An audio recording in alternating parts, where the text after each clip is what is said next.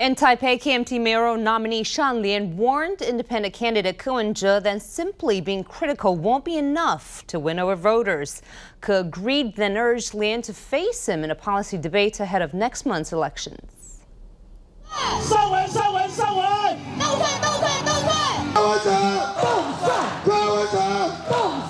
There was no rest for the two leading Taipei candidates, Lien and Ko, this weekend.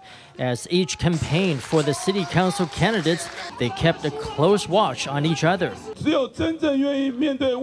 Only someone who truly faces problems and solves them can serve as mayor. Nobody can scold his way to the mayor's office, says Lien. I agree, which is why I said we should hold a debate that focuses on municipal policy, says Ko.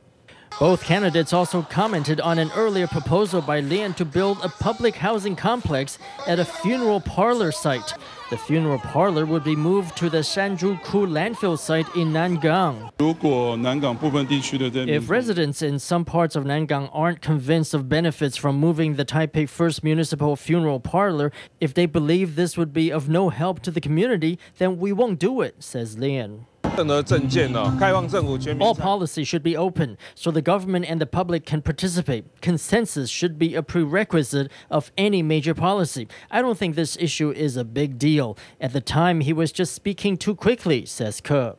Lien backed off the funeral parlor proposal after it was widely panned.